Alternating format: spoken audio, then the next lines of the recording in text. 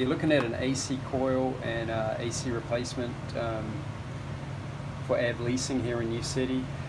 So you got the dimensions. You can see the coil kind of is kind of sandwiched in there. We've got a 80% furnace that's kind of wrapped around it. So you would need to disconnect that to get the new coil in.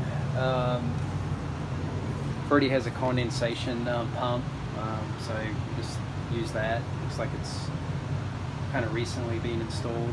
Electrics look okay.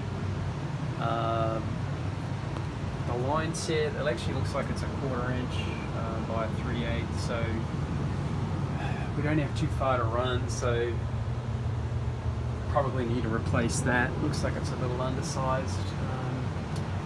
Access is pretty good. It's a partially finished basement, so the access to get the old equipment out and the new in is through a side door that leads out onto the driveway. On the circuit breaker panel, they actually already have,